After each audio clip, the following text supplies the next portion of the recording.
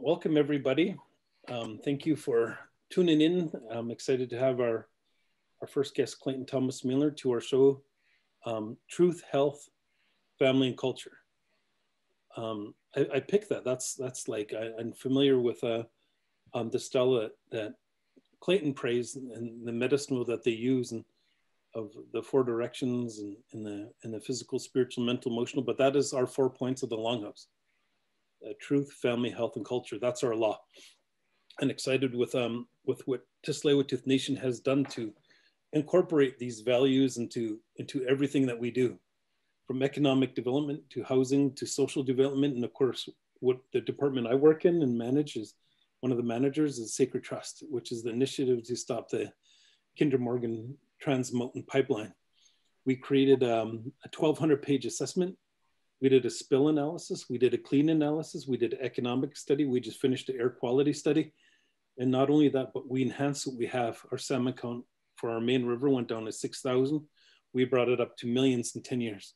We reintroduced elk into our traditional territory, which brought back bears and grizzly bears, wolves, you know, even sort of completing that ecosystem. And the same with the clam harvest that we've done 2 years ago. It was the first time in 40 years that, you know, the second busiest port in North America, with all the pollution that is left there, we cleaned it to the degree, to the first time in 40 years, we did a clam harvest. So Sacred Trust is, and Tsleil-Waututh Nation, we believe in protecting what we love. And that's one of our laws: truth, family, health, and culture. All revolves around those laws. And all the guests and all the people that you're going to see in the next 6 months, and that's the first part of it, is the first 6 months. And then there's a lot of guests that we did include in the poster that went out. The first initial poster with all our 28 guests. There's another 28 guests that are wanting to come aboard. You know, Auntie Pua and Hawaii and Melina, David Suzuki, much more that, you know, that we like to bring on, but also spiritual leaders from around the world. Marcos, who you remember, Clayton, down in Brazil, the Grand Chief of the Amazonian people. He will be one of our guests in the second half of this. And my name is Ruben George. I'm of the Tsleil-Waututh Nation. And my mom's Tsleil-Waututh, my dad's Squamish, and they're both 2 of the 3 nations that surround Vancouver, BC, on the West Coast. So that's just a little bit about what we do and what I do. And I'm happy to say that those cultural and spiritual values that we have, we incorporate into as much as we can. And the values that we work with are so important.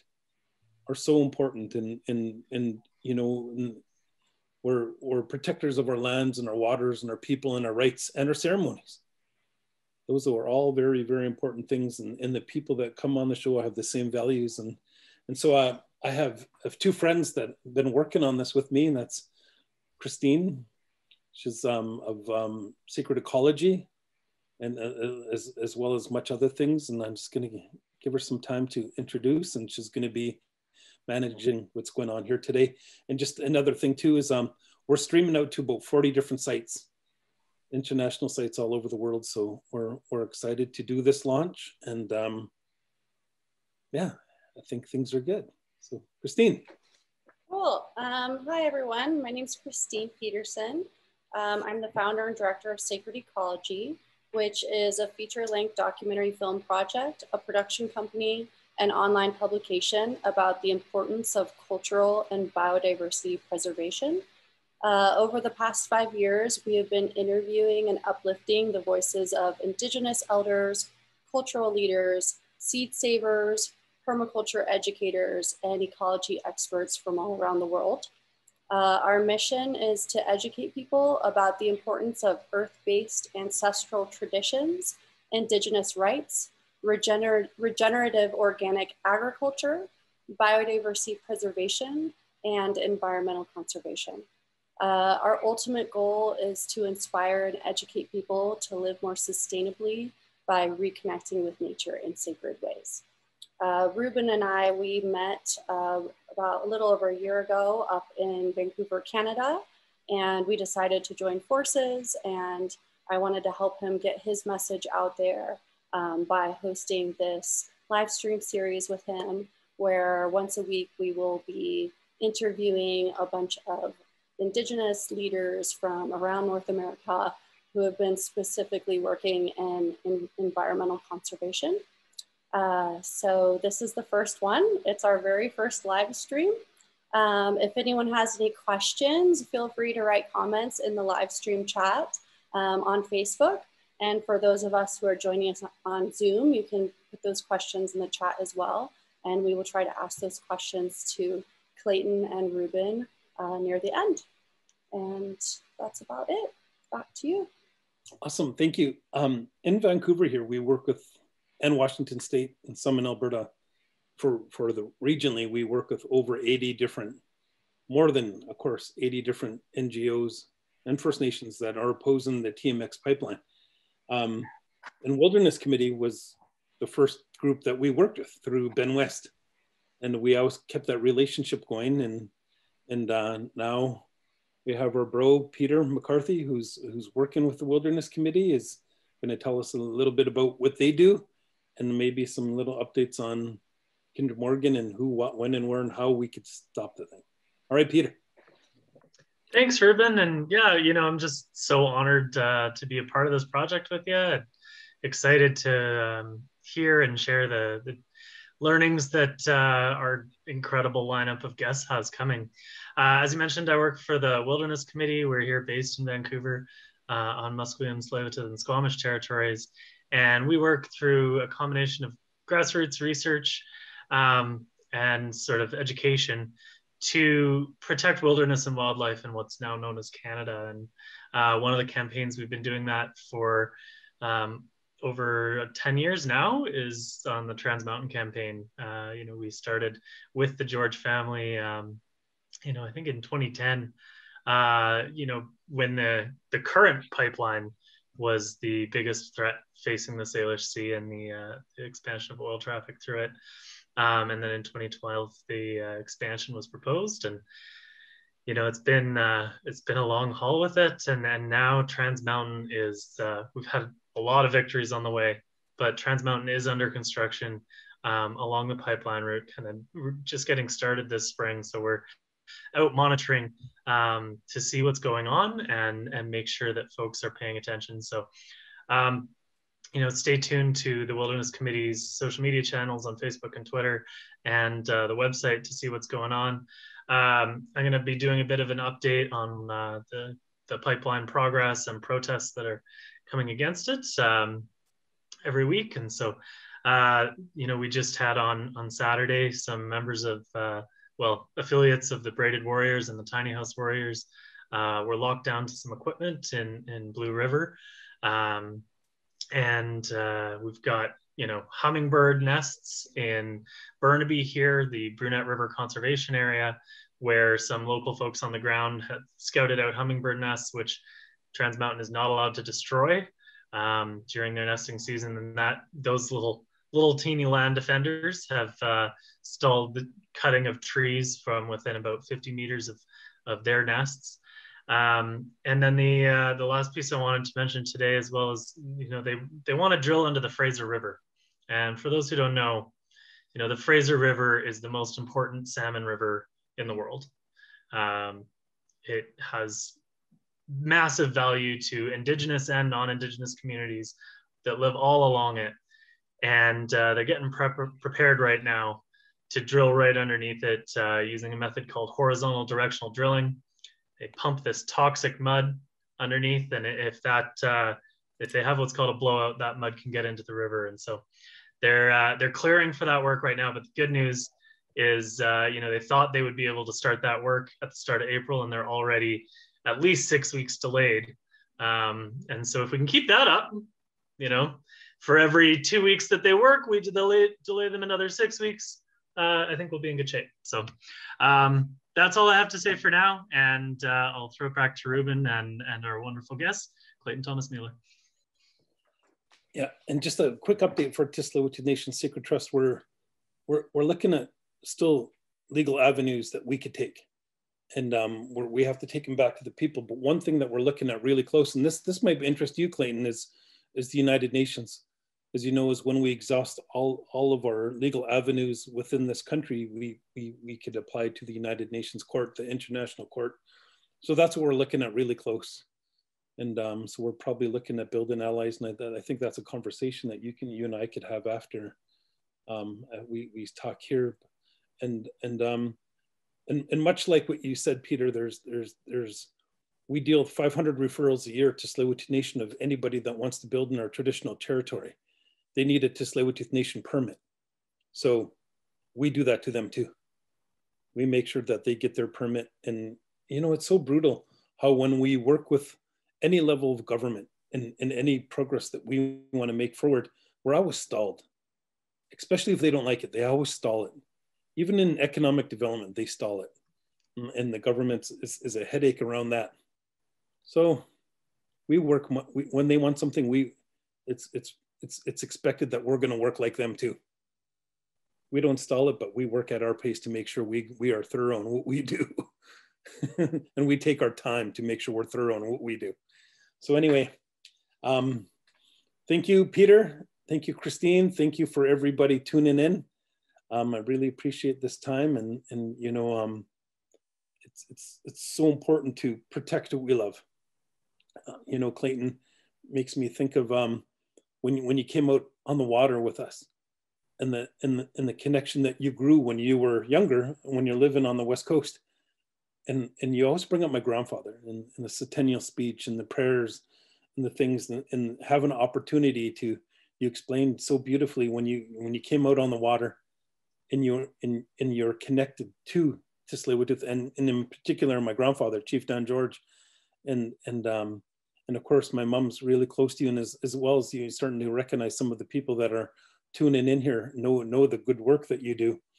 And so I think of that when I think of you, and some things that I know about you that not many people know is that you are a ceremonial person, and you do great work, and you know the struggle, and one thing I admire about you, bro, is your longevity. From when we had that first meeting for Kinder Morgan, like Peter was saying, 11 years ago, I'm the only one left. And I swear, you know, people are really close to me. I say, you know, I'm done. I can't do it anymore. I'm too tired. And but that's what I admire about you. Is your longevity, and you know, and but I think what I'd like to get into a little bit more today too is I'm going to prod some questions towards you about, you know, some pretty influential people you met. I remember when the first words that when you're talking to Trudeau in a town hall, you said, "You're really good, aren't you? You're just good at this." I remember that, but I remember you getting arrested. And I remember they're pretty rough on you. Some people they just grabbed and they just took care of them. But you know, when they grabbed you, they're pretty rough with you. And you know, and then the international travel and the international work that you have done. You know, those are some of the things that I'd like to jump into, because you know, and some of the famous people that you had candid conversations with about the pipeline, and the shoulders that you got to rub with international leaders and international actors and performers. And, you know, those are little bit stories I think that I know you don't talk about, but I'm going to ask to talk about today. So Clayton's a good brother, you know, has done a lot of work regionally, nationally, internationally. You know, we travel together in Brazil and in Paris and all over different places. And when we need you here, you come. It's just a phone call, and you're here. So all the great work that you do, and I'm happy you're home. You know, I'm happy you're home, that you could really connect to your lands and your waters and your people, and you know, and your family. And you know, it's good for your kids too to be home with their cousins. So I'm really happy for that too. So Clayton, I'm gonna ask you to take some time and explain a little bit about who you are, then we'll jump into some questions. Okay, sounds good. Holy, I'm just all bashful now after such kind words, bro. I'm a big admirer of you as well, and you know, I really respect you, not just as an activist and a voice for your nation, but you know, as a father. You know, I've had the chance to to encounter you with your daughter and your son and their mother and that side of the extended family down in is it Lummi or Tsleil-Waututh, forgive me. Yeah, and it's just a great honor to be able to support. Ruben talks about the connection that I, like so many others, have to Tsleil-Waututh and the inlet, and in particular, his grandfather, Chief Dan George, and Chief Dan George is kind of like a Malcolm X or a Rosa Parks or like a Nina Simone or like a Dr. Martin Luther King for First Nations up here, And when I was growing up, there were 3 civil rights activists that my mom would, take a lot of time to make sure I knew they existed. And at a poster of Chief Dan George. I remember when I was a little kid with his famous speech on there. And I never even could imagine that I would be working with his daughter and her children to fight this pipeline, 4 decades later. And it's just a great honor. And I think now more than ever we need as many people joining in this movement for massive economic transformation that's ecologically designed and bioregionally designed, that is lifting up Indigenous peoples at the forefront in leadership in terms of how we take care of the places where Creator put us. And I've had the benefit for the last 20 years to work with our people to stop the encroachment of the fossil fuel industry into our traditional homelands. And that included, much work from the North Slope of Alaska all the way down to the Gulf of Mexico and, across Mother Earth, supporting, through amazing organizations and institutions, social movement networks such as Indigenous Environmental Network, Idle No More, International Indian Treaty Council. There's so many incredible organizations, and now Indigenous Climate Action here in these lands that they call Canada. And I currently, work for an organization called 350.org. Our team here in Canada is focused on stopping the expansion of the Alberta tar sands and its associated energy infrastructure, like the TMX pipeline. And a big focus of our work is in building what many are referring to as a Green New Deal for Canada. But essentially, what we're investing in is massive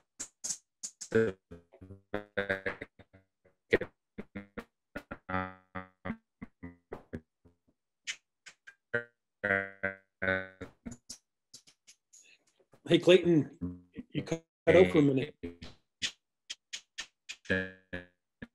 Hey, bro, you're cutting out.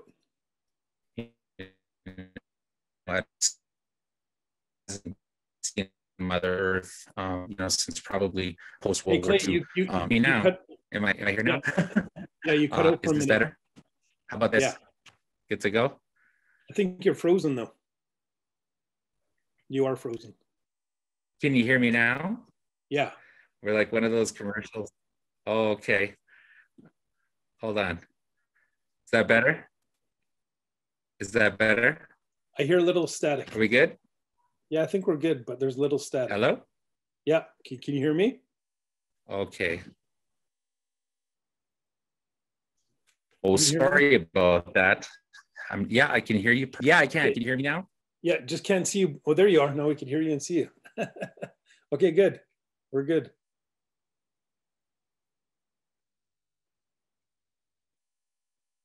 Can you hear us?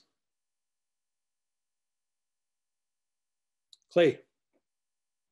Okay, perfect. Okay, there you darn go. Internet, eh? Since we have these technical challenges.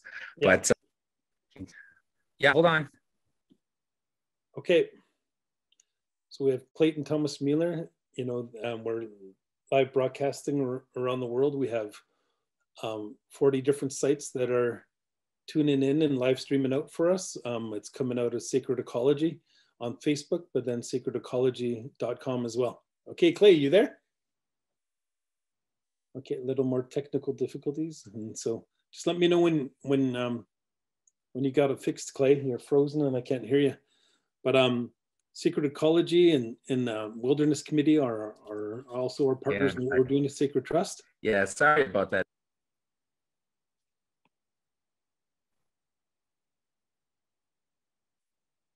Oh, we lost them completely. So hopefully rejoining. Yeah. Maybe finding a better area. So thank you all, Tiosh Kapay, for joining in. Thank you all. I could see you all. Thank you. So we also teamed up with Phil Lane and his group and then a lot of allies all throughout a lot that we work with. I didn't get to them all, but I know I had a contact with Greenpeace, Stand, Sierra Club, of course the Wilderness Committee, Sacred Ecology. So a lot of our allies are also helping out spread the word to tune into Sacred Ecology. And who we have is Clayton Thomas-Müller, and is having some technical difficulties. So just stay tuned and we'll get right at it right away when we can. And yeah, for those who don't, I mean, the Trans Mountain Pipeline fight is really a continental effort. You know, Ruben's been a huge part of bringing people into this fight from, you know, Ganawake all the way down to Tulalip and coast to coast. And so for those who don't know about the Trans Mountain Pipeline, you know, if you're just tuning into the fight now, it's had a long history, but it's an expansion of an existing pipeline, but they want to put a brand new one right next to it, 600,000 barrels of oil a day moving right across from Ruben's territory and right across from his community even. So looks like we got Clay back. So thanks, Peter. So Clay, where we lost you, you're starting to talk about the two jobs that you have with 350.org, and you didn't bring up Pioneers yet, but go ahead, Clay. Yeah, sorry about the technical difficulties there. I don't know what the heck happened, but yeah, so, you know, bonjour, tanse, zongibanisi anene tishnakas kanutotem. My name's Clayton Thomas-Müller. I'm super honored to be here. I think I gave some accolades to Ruben for those of you that are just tuning in a little bit earlier, and Sacred Ecology and Peter for having me here today. I'm from Pukatawagan Cree Nation. It's in Northern Manitoba. It's the furthest eastern Treaty 6 First Nation. And yeah, but I live here in Winnipeg in Treaty 1 territory, home of the Métis Nation, the Anishinaabe, and Dakota peoples. And yeah, Winnipeg is like the biggest urban reserve in the world. It's commonly referred to. It's a big niche town, and yeah, I really love living here, and I'm raising two beautiful sons here with their mother. We're not together anymore, but we're still very, very close. And I have a 14-year-old and a 12-year-old named Felix and Jackson, and you can see them in a documentary on City TV that just dropped just this week. And you can find the link to that documentary in my social media. So check that out and you'll see my little bears, as I like to call them. But yeah, no, I wear a lot of hats in the movement. As Ruben had mentioned at the beginning of the call, you know, we met each other just over a decade ago when Tsleil-Waututh decided to step up and assert their sovereignty, title, and jurisdiction against this proposal for a mega pipeline to be built to ship crude and unlock Canada's controversial tar sands to Asian markets directly through not just to Tsleil-Waututh's territory, but, you know, many different First Nations, including Squamish in the interior. You know, groups like Tiny House Warriors and of course Sacred Trust, and you know, many different representatives from the environmental, non-governmental you know, organization sector, you know, the environmental movement and whatnot, have all joined in the call to stop this pipeline. You know, it was originally Kinder Morgan, Houston Energy Giants proposed project, and they were the original owners of the old pipeline that Peter was referring to. But you know, we kicked their butts. We won that campaign. We shut that pipeline down. And, you know, we sent Kinder Morgan, you know, super evil energy giant, back to Texas with their tail between their legs. And, you know, it was the power of prayer and the power of the connection of not just Indigenous peoples, but everybody in the lower mainland and interior of BC, that people share with the land there. And, you know, and yeah, we won that fight. But then, you know, Prime Minister Trudeau turned around and bought the pipeline. You know, which we now know has cost taxpayers an upwards of $12 billion of taxpayers' money during a time of economic recession, pandemic, and you know, of course, juxtaposed against the backdrop of the global climate crisis. And so, you know, the fight wages on, and you know, here we are with construction beginning, and you know, there's the fight's not over yet. And, you know, and so a lot of the work that I do with 350.org is in supporting frontline groups, frontline partners, Indigenous peoples, grassroots communities and leaders in this mega fight against the Canadian settler colonial state and its economic apparatus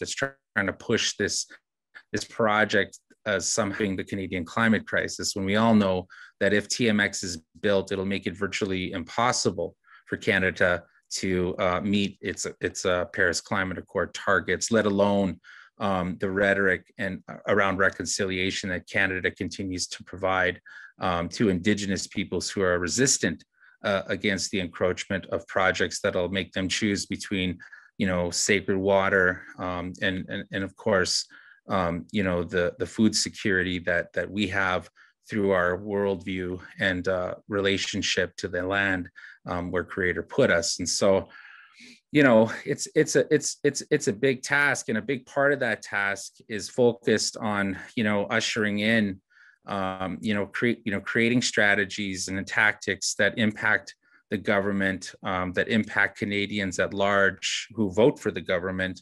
you know, to push for a massive intervention, you know, economic transformation. You know, some people are referring to that as the Green New Deal. And there's great debate around that. You know, the way I like to describe it is what we're working towards is a massive economic transformation away from a grossly distorted and broken economic system that we all call capitalism, towards something that, you know, leaves no worker behind, that is in full partnership with Indigenous peoples living, you know, under the occupation of the settler colonial state of Canada, and that creates millions and millions of jobs to get this settler colonial state off of an unsustainable carbon intensive economy to something that, you know, allows us to meet and surpass our commitments to the Paris Climate Accord. You know, and that transitions us off of the fossil fuel dependency that we and others across Mother Earth have been locked into by the most powerful and, let's just say it, evil corporate entities that have ever existed. So yeah, it's a big task, but we're very humbled, and it's a pretty diverse movement ecosystem that 350.org and, you know, my fellow teammates and all the organizations are working with. And you know, one thing that I'm very certain about is that in 40 years of environmentalism in this country, there has not been major environmental victories without Indigenous nations like the Tsleil-Waututh stepping up and leading the charge through an Indigenous rights-based framework, supported by strategies that other social movements utilize, and of course resources from those who have resources to sustain this type of work.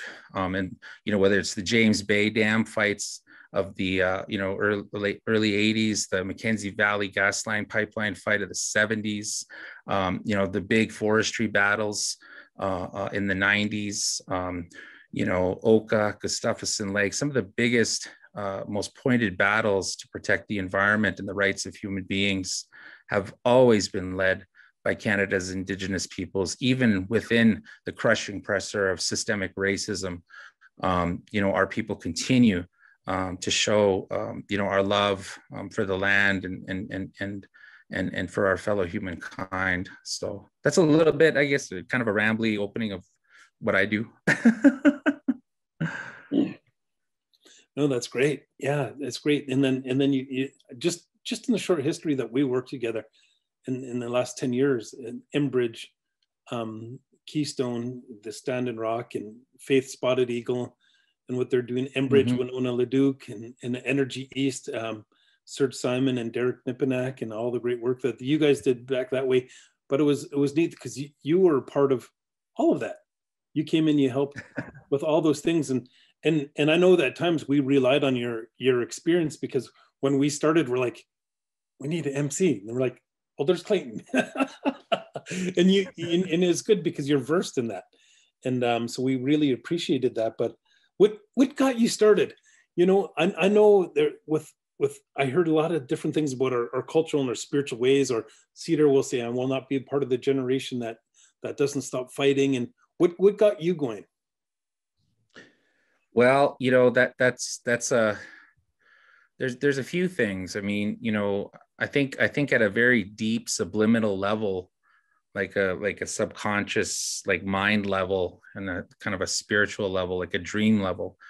You know, in the 80s, my parents were part of a big exodus of folks from the prairies that went west looking for better job opportunities. And so my mom and my dad, my adopted German father, got jobs in Terrace, BC, in the Skeena Valley. And so I spent my teenage years, you know, it was kind of a redneck racist town. And I was this really tall, slim, cute Cree guy from Winnipeg. And so if I wasn't fighting the like redneck teenage boys, I was fighting the Nishka and Shimshian boys, you know, because I just couldn't fit in. So I spent a lot of time by myself with my 180-pound St. Bernard, just hiking up the tributaries and creeks of the Skeena River Valley, and fishing for the cutthroat and steelhead and Dolly Varden and of course, you know, all the different salmon runs from the sockeye to the pinks to the cohos, you know, and of course the kings, and, you know, come first in the spring, and just really, you know, and of course the Ooligan run, you know, for natives who grew up in BC, you know, how sacred and valuable that Ooligan grease is, and how powerful of a medicine it is. And yeah, so, you know, I spent my formative teenage years just spending time in there. And then I think that planted a seed in me, because years later, you know, that was our first big pipeline fight, was supporting, you know, Wet'suwet'en and many nations within that Highway of Tears corridor, you know, to stop the Enbridge Gateway pipeline. And, you know, that victory was won by the nations of that territory. And that was the first big tar sands pipeline that we smoked. And you know, and I think, what is it now? Keystone XL, Energy East, Gateway, and yeah, TMX coming for you next, you know. And so it's just a matter of time. But I think that, you know, that coupled with in my early 20s and late teenage years, I had managed to transition out of working for my brothers, who were they founded the largest native gang in the country, called the Manitoba Warriors. And so, you know, my first real job was, you know, running a drug house for my brothers. And I managed to get out of that lifestyle, you know, as a teenager, and get myself into some incredible programs in the inner city here in Winnipeg, and get trained on how to do community development and like gang intervention work. And so a lot of my work in my early years as an organizer was in working with young Indigenous peoples to get them out of gangs, and you know, provide them with opportunities for cultural pathways to decolonize their hearts, minds, and spirits, and to get involved in the movement. And you know, that was a lot of work through the Native Youth Movement, which was very active in the 90s, and which was one of the big things that inspired me. And one of the things I realized with all these young people that, you know, were, you know, young Indigenous peoples that were ending up incarcerated, or, you know, in the psych ward, or, you know, whatever, dropped out of high school. A lot of them all had the same question that I had, which is like, why is it so fucked up in our homelands? You know, why do we have to have the hardest time in the places that are our lands? You know, this is where we come from, and everybody else is a guest here, you know. And every pathway every story, origin story of every person I talked to always led to some mega extractive industry, whether it's a hydroelectric project or mega mining or clear-cut forestry or the tar sands. It all led to Indigenous peoples being dispossessed from their homelands, forced into urban environments, and that had catastrophic, and continues to have catastrophic impacts on in particular our young people and women, Indigenous women. And and all of this stuff is tied to extractive industries in Canada's entire economic model, which is fundamentally dependent on suppressing Indigenous people's collective rights, the title that we have to the land, our treaty rights. If those things were to be respected and reconciliation was something real in the hearts and minds of the government, regardless of political stripe, the Canadian economy would collapse as it currently exists. And so, that's why Canada spends so many millions of dollars on fighting us at every step of the way. Ruben talked about at the beginning of the podcast, the delays on not just justice, but even on like economic self-determination. Our nations try to create farms. They want to get financing for, renewable energy development. Indigenous peoples are leading in this country on wind and solar development. And that could be even greater and create even more jobs if there weren't so many wrenches thrown in the cogs of economic sovereignty of Indigenous peoples in this country, because they want us to be locked into the extractive industries. They want us to be so-called partners, and not even partners. They want to give us impact benefit sharing agreement payments. It's insulting, and it's not real solutions to where we need to go. As far as a lot of the old school chiefs that I grew up learning from, chiefs like Phil Fontaine, Ovid McCurdy, Matthew Kuncombe, these chiefs all said the same thing, and I believe them. They say economic self-sufficiency is the pathway to self-determination. However, I think that, now that the new generation is coming up, we realize that that's true, but we don't have to do just oil and gas or, be locked into the mining economy, the extractive economy. We can build economies in a way that is concrete, solid, established within our world and cosmovision, and our responsibilities to those that cannot speak for themselves. So. Yeah, I totally hear you. And even we're not treaty nation, but based on the land where people live on in Canada, there's agreements that were put in place for all Indigenous across the country. And even those agreements that they agreed to, they can't live up to. Medical, dental, education. It's brutal. Mm-hmm. And then I hear you talking about green energy. Tsleil-Waututh Nation, we're the biggest green solar panel nation in the Lower Mainland. We have the biggest farm in the Lower Mainland. So I totally hear you. Then I hear you too on the ways that are best to move forward. I don't remember. I think it's about 8 years ago. Unifor, the biggest union at the Alberta tar sands, said we want green energy jobs. We want sustainable jobs that will, create a future for our future generations. And it's sickening I agree with you too, when it comes to economic development. We put in a bid to develop some of our land to pull our nation forward a little bit economically. It was no more than 150 units that we put in a bid for, and they said no. But they approved one, not even 5 miles down the street, 250 units.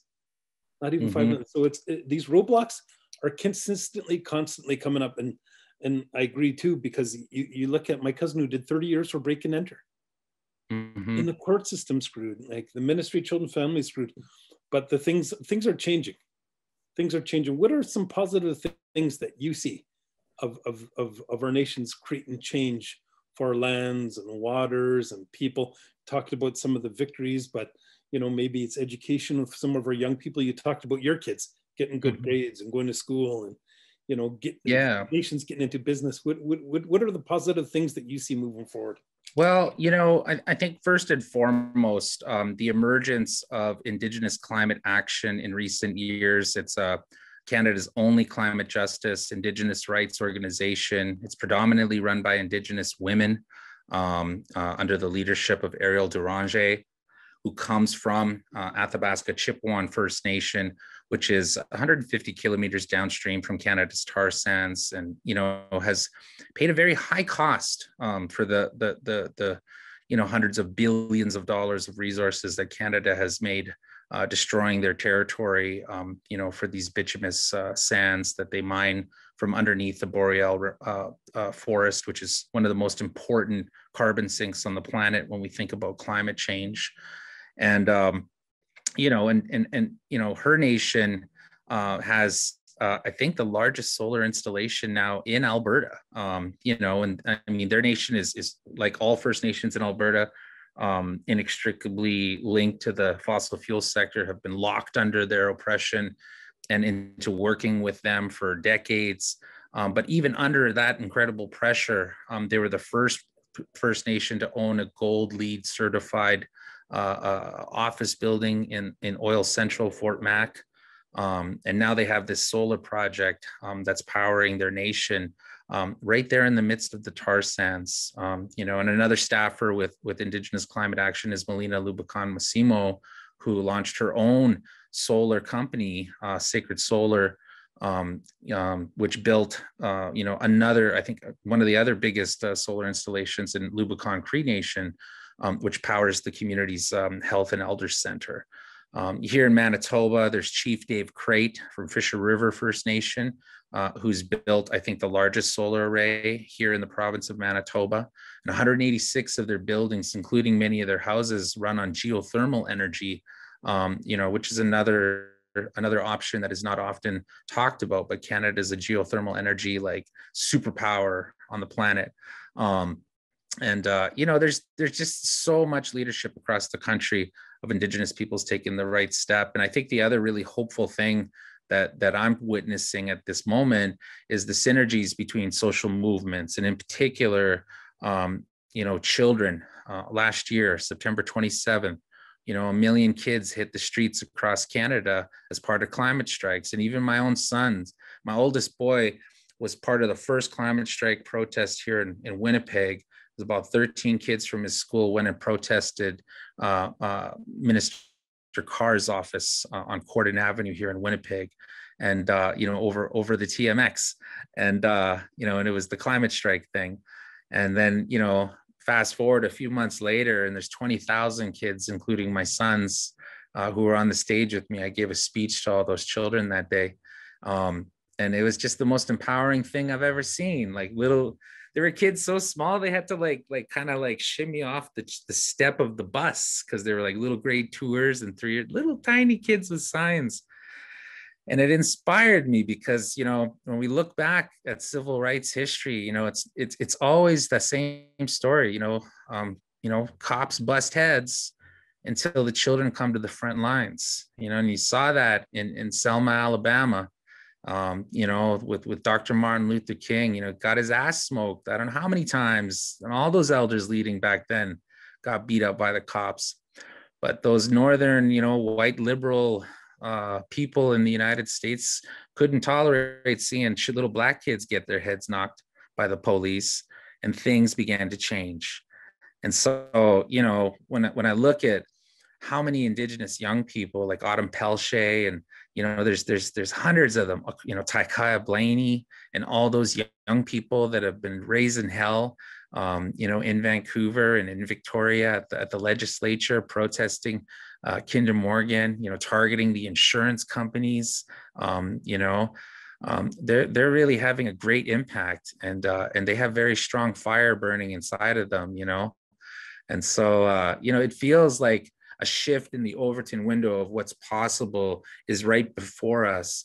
And I think that, to quote you, Ruben, the big challenge we have is that people don't always get along, and they don't always agree with each other. But one thing that I stole from Ruben whenever I'm helping with conflict resolutions between different social movements or different generations is that Look, let's just slow down. We're all headed in the same direction. Yeah. Yeah, awesome. So this is Truth, Family, Health, and Culture. Kosei Lishla, our guest is Clayton Thomas-Müller, a longtime activist, going back to the Red Wire days in Vancouver, I believe. And so I'm happy to have you here. I think now we could, I'm going to ask one more question, but I just want you guys to know here, if you have any questions, that you can post them in the chat for Clayton. I think we'll leave a little bit time for some questions. What are the most impacting and significant moments? You know, I think you were there in DC with 350 when Bill McGibbon, and you mentioned Ariel, she's going to be on the show. It's a lot of people, as you know, they're going to be on the show. But Bill, they surrounded the White House. You were there, right? Oh yeah. Yeah. What are some of the bigger things that just you felt and gave you strength? Because what I do admire about you is your longevity. Yeah. 20 years is a long time. How many colleagues are still working, or even for that matter, alive when you started? Because from the very first meeting, Kinder Morgan, I'm the only one. I'm the only one from the very first meeting. There's like 20 of us. That's Ben West and Rex Weiler, founder of Greenpeace, and a whole bunch of others. They come in and help here and there, but not consistent like how it used to be. So what is the biggest, most Well, I want to preface by saying that, like, I just overcame my, I think, 6th career burnout. And, I think that we need to unglamorize overworking, even in movements. I come out of that American Indian movement era.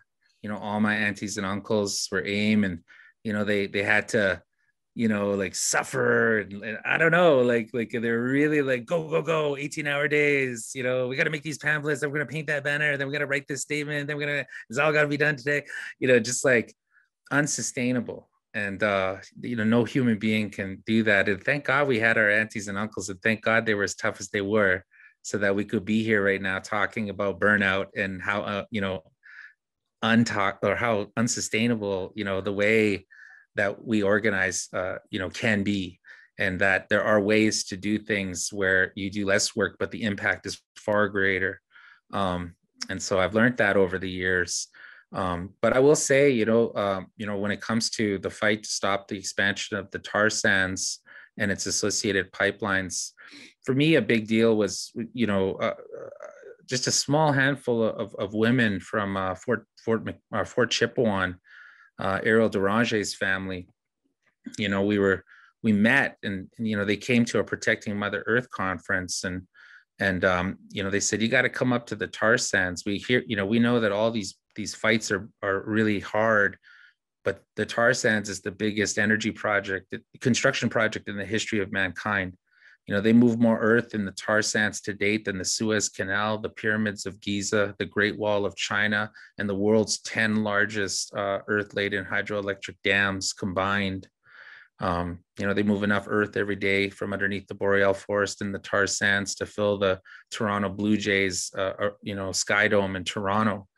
And it's very humbling to see it, and when you see it and you freak out about what you're seeing, it's like a science fiction horror movie. You can see it from outer space.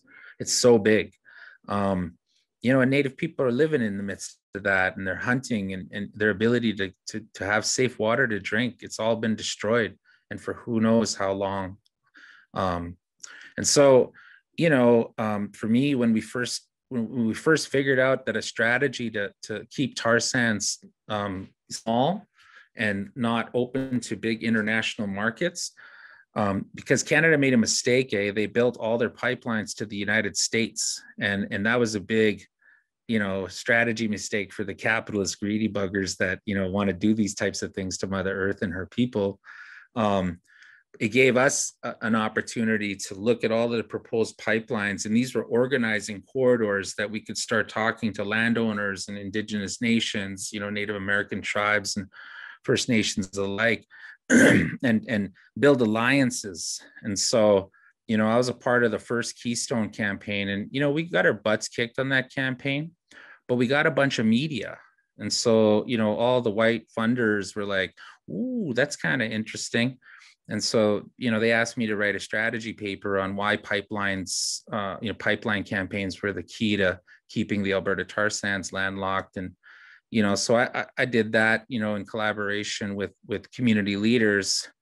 And it began a whole era of mega pipeline fights that, you know, I think have become some of the most iconic and inspiring fights, you know, that inspire people to become activated on the issue of the intersectionality between climate and human rights and Indigenous rights. And, you know, I mean, like, all this organizing led to, you know, the biggest gathering of Indigenous peoples since pre-colonial times, you know, Standing Rock. And, you know, all these pipeline fights are connected. You know, Standing Rock is everywhere. And so, you know, when we won, you know, the Keystone XL pipeline under President Obama, that was a big deal, because I was literally camped out in front of newly elected Prime Minister Trudeau's house in Ottawa with about 50 young people, trying to deliver him 6 solar panels for the for 24 Sussex, our version of the White House here in Canada. I was there. Yeah, because there's no freaking solar panels on that. Like, what the hell? And I got a call from Democracy Now! Right on the second day of that protest, and it was pissing rain, and we were just like, damn, this sucks. It's so cold here. Oh. But we were locked down, blocking the streets and singing songs, and it was pretty inspiring. And then we get this call from Democracy Now! And they're like, President Obama just rejected the Keystone XL pipeline, or some shit like that. And it was, or maybe was that, I don't know. I get them all confused, but it was a crazy moment. I'm like live streaming to Democracy Now! While supporting these young students, you know, to deliver these solar panels to Prime Minister Trudeau. And, you know, there's a lot of moments like that were very powerful. I think another moment for me that was very powerful was when, you know, in your territory, Ruben, to be a part of the water flotilla action. You know, I'm not a good kayaker, but I got in a kayak and I went out there and counted coup on the mega. They had this huge crane on a barge, and they're building this like 12-foot barbed wired fence right through the sacred inlet around Kinder Morgan's tanker facility. And you know, we went out there and we prayed and we touched that barge and we counted coup on Trudeau and on Kinder Morgan, and, you know, and let them know, like, you can put up these fences, you can do anything, but it won't stop the power of our prayers. It won't stop the power of our ancestors. And that was pretty freaking exhilarating. Like, I'm not gonna lie, I was like, oh my God. I was live streaming from the kayak, and I almost dropped my phone in the ocean, and it was really, really cool, you know. But I think the most exciting thing throughout every experience has been to see, you know, young people especially, but communities like get agency over their rights and the fight ahead of them, and remember that they're never alone. And to see that, you know, time after time after time, like straight up ancestors behind, like grassroots community leaders, like you just feel when the ancestors put their hands on their shoulders, and then they, you know, they stand up and you hear the ancestors speak through them. And I've seen that, you know, hundreds of times over the years. And, you know, and I always get a big smile. I think that's the most rewarding thing, when you see our ancestors at work through our people, and the power of faith, you know. You know, it wins every time. So yeah. And maybe not when you think, when you want it to win, but it always wins. Like, you know, the power of prayer and tobacco, and, you know, all of the tools that we're given, you know. So yeah, I like the flotilla. We will do that again. We will bring you in the sacred trust, and, you know, it's I believe in that ceremony is everything that we get out of the water is good. We knew all along, but we did studies to prove it, that 80% of our traditional diet came out of the water where you were in the kayak. And so everything we get out of there is good. And it's our mother. Tsleil-Waututh means the people, that water right there that you're sitting in your kayak. So we do everything to make sure that the only thing going back in the water should be good too, since the only thing we get out. And that's what we put down, that medicine along there. So we want to do that again. We will. We want to do the sacred fire. just before COVID hit, we had another big march planned. When we had 10,000 people come up, we were going to plan something similar with all of our allies. And now what's a shame is you see the restrictions that COVID puts on, rightfully so, because we have to be careful and protect the people we love, but not for that industry. Mm-hmm. They're full on working and getting reports all along the pipeline. My members are so disheartened because they hear the pounding of the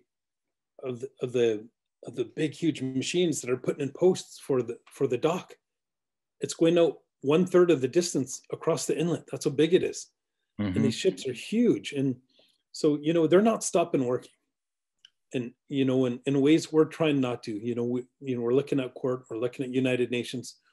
And of course, this is part of it, bringing in people on like you to explain, but what more could we do to support 350.org or Bioneers or any of the other organizations that you work with? What more could the people do that are listening? Well, I think like I want to use this opportunity to call out Prime Minister Justin Trudeau, and his government. I mean, it's just all they continue to do is to look for some kind of like non-existent middle ground, between people who want to do nothing to tackle the climate crisis and scientists saying that we need big radical transformation, and we got to land a plan that's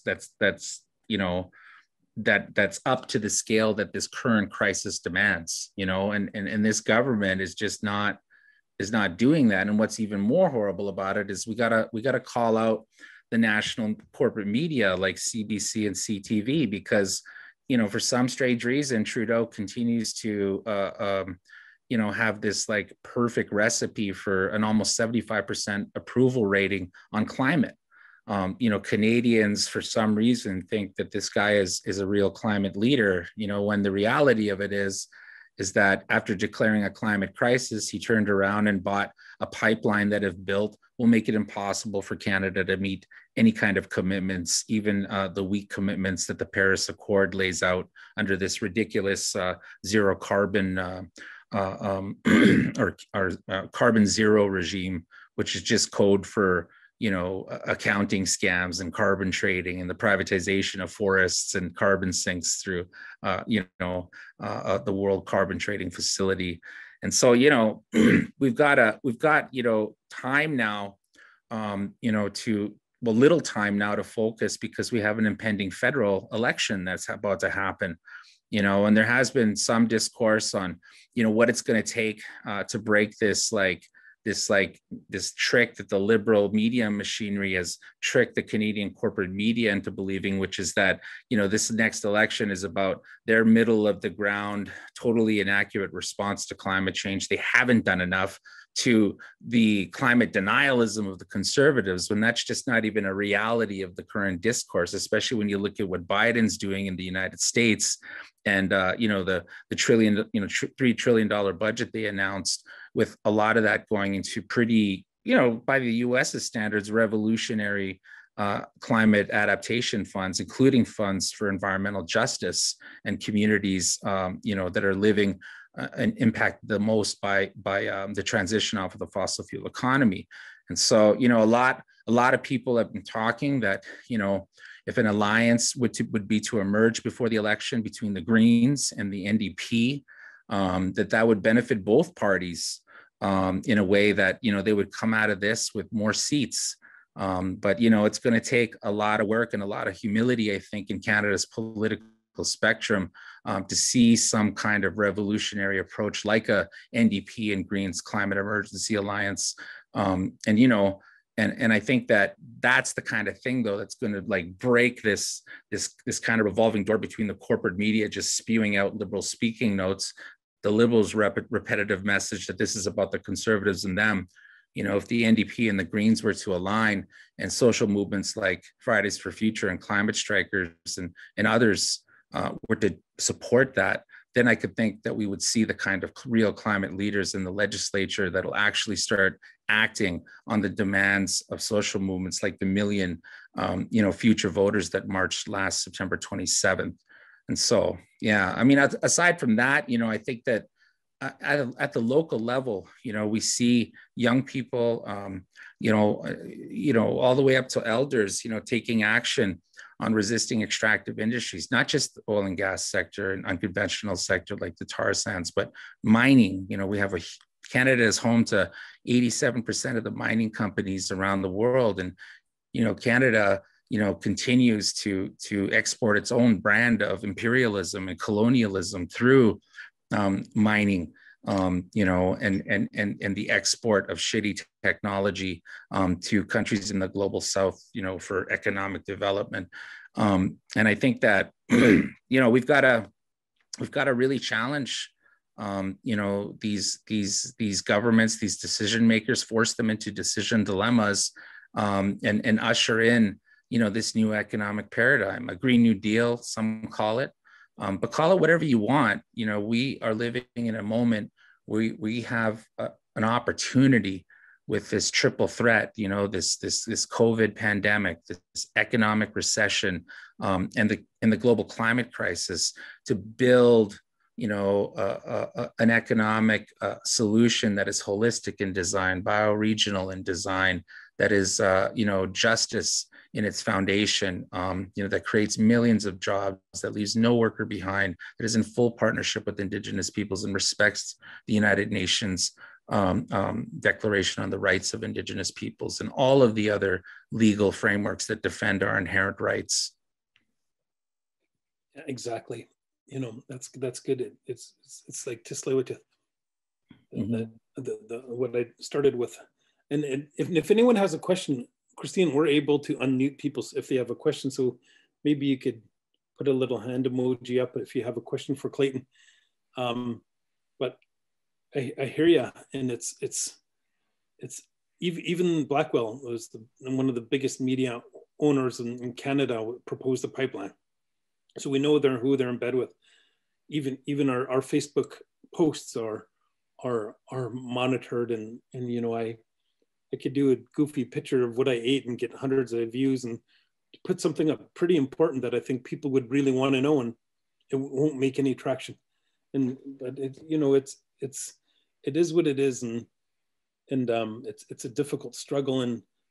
But in the 11 years we've been doing this, no pipeline has been built in our territory, and that we stalled it this long, and we won't stop until we really make sure that it's done. It's thankful for people like you that, come and be our allies and help bring us together right across our country. And so any questions from anybody? So Clayton, really appreciate all what you do. Really appreciate everybody for tuning in. It's good to see you, and with this COVID, as soon as it's done, we have a lot of work to do. We and good food to eat. Yeah. Country food. I'll get you some salmon. Hey, if it's done by summer. I'll that Indigenous crab, never mind. Crab, okay. You crab. Can you describe those rainbow trout that do that run down the arm? You mentioned the secret spot, so and Lillooet. I definitely want to try that. We were walking there, and the warden said, "Don't step on the trout," and we're like, "What? Don't step on the trout?" And I was like, "Whatever." So I walked over, and the creek was only this deep, and there's thousands and thousands of trout.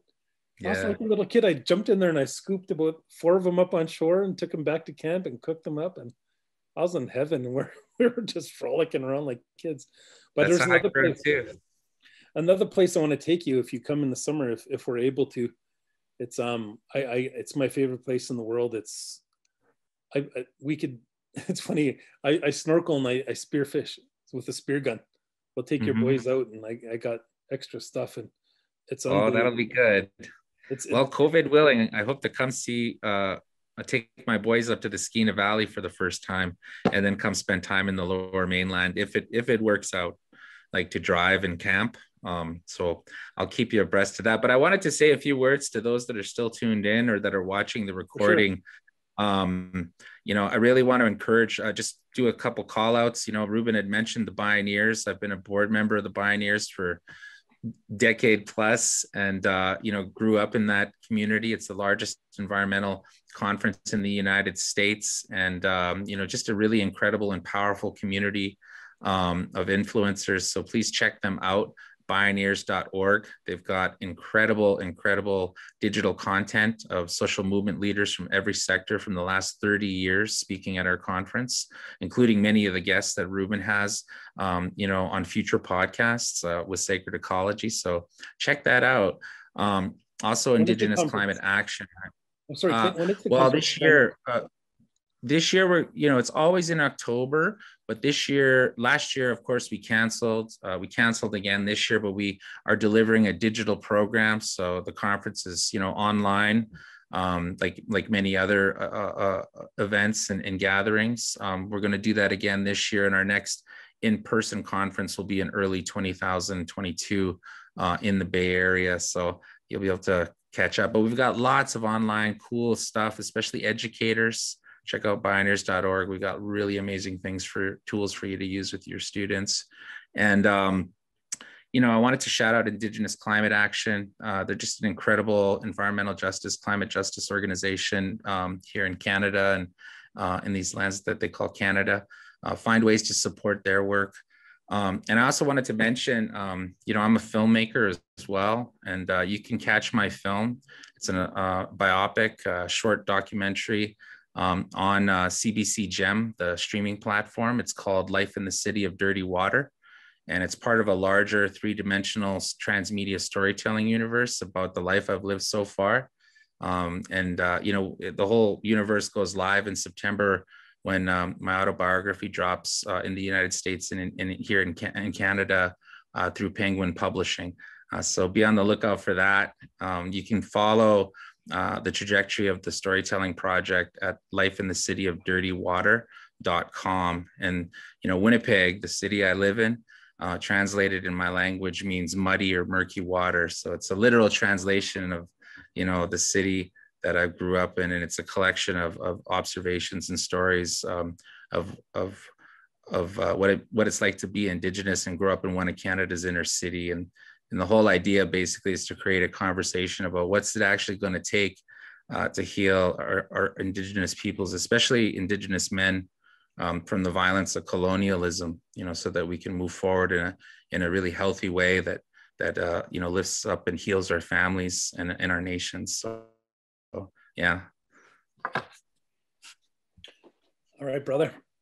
Thank you for all the good work. I'm looking forward to your book coming out. Looking forward to seeing your film, and as soon as this is all done, I really look forward to seeing you and your boys. And if you need any hookups, if you're going to go past skiing up to Nisga'a territory, let me know. I got a good bro up there that could take you out and hunting, fishing, or whatever you want to do. Some dip net. Yeah, they got that big gorge there where they catch them with those 30 long dip nets. Yeah. And he halibut too. He goes out for halibut. Oh wow, I love halibut. and the sea lion. Can you imagine? Sea lion. But anyway, yeah, it's like fishy beef. It's really red, but it's like super fishy. It's kind of, well, if you're not used to it, it can be a little intense at first. Yeah, I've eaten a lot of seal. They're massive too. They brought one in, I think yesterday, my bro.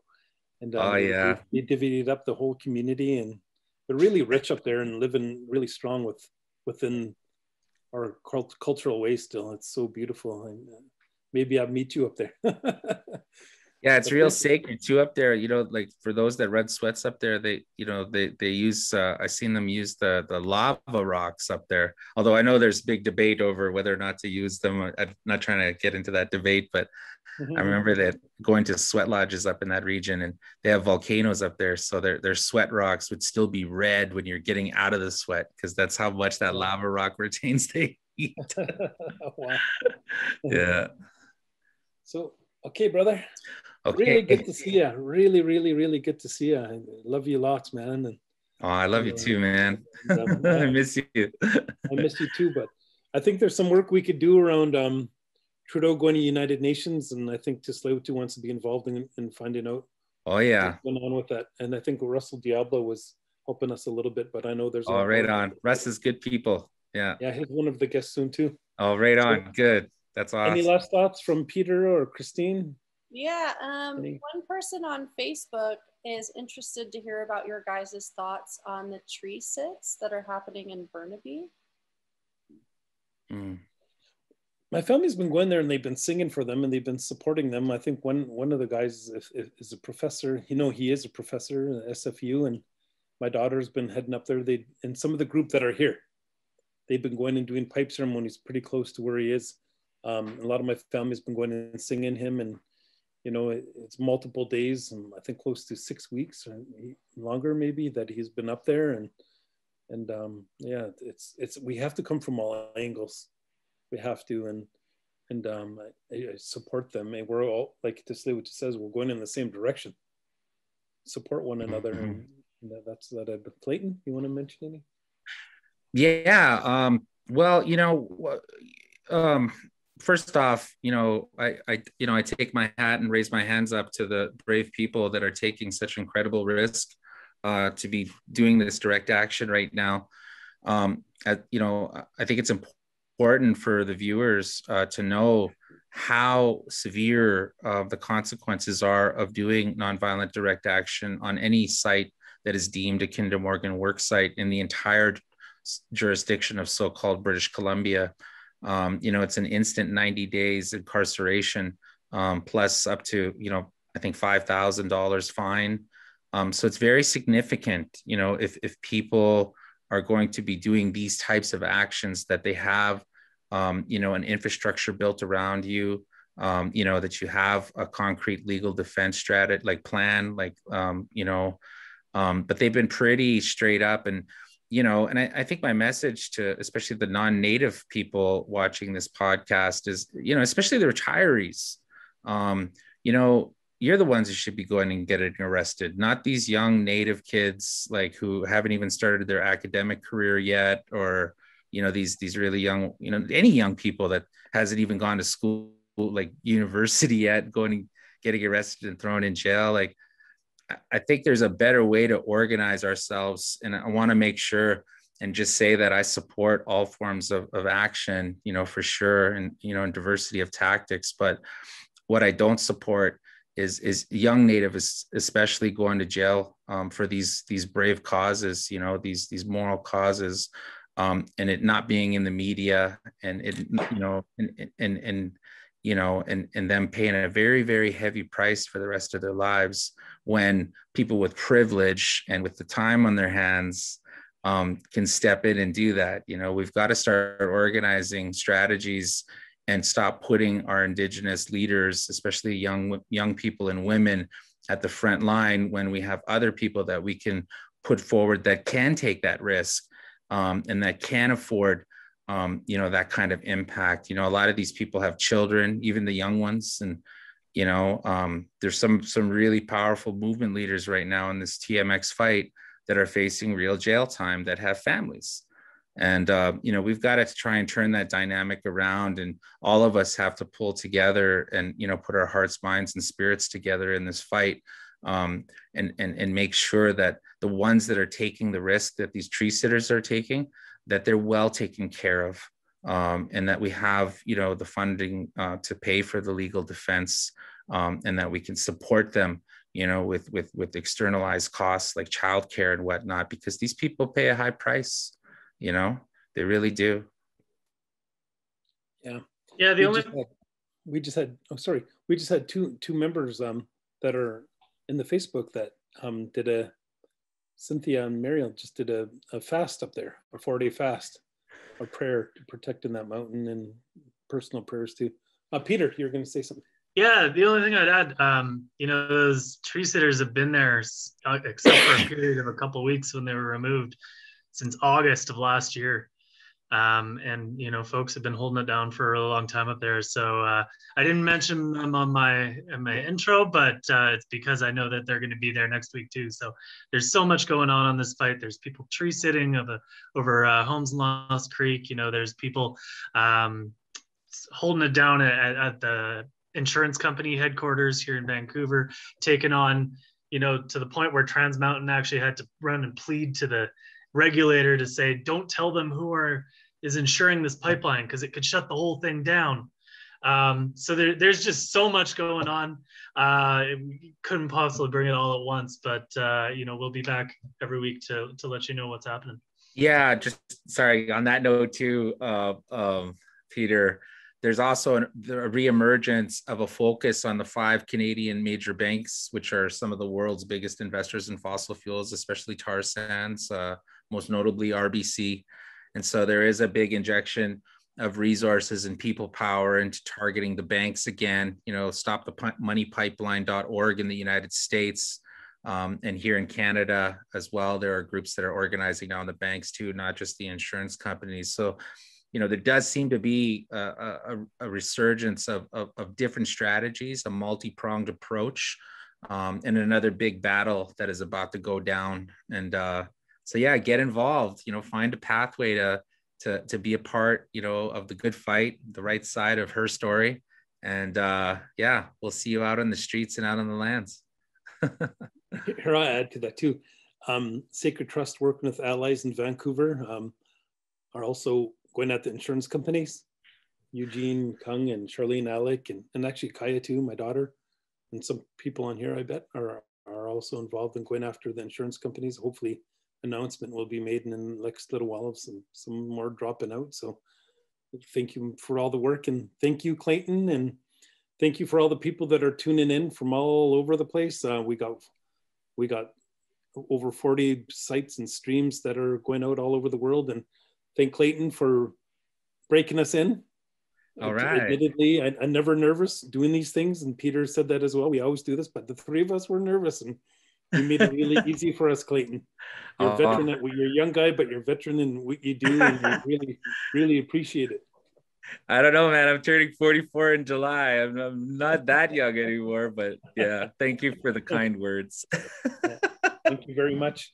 So we could end the recording and end the session, and thank you everybody for tuning in. Okay. Igusama, everybody. Can I ask comment now? How?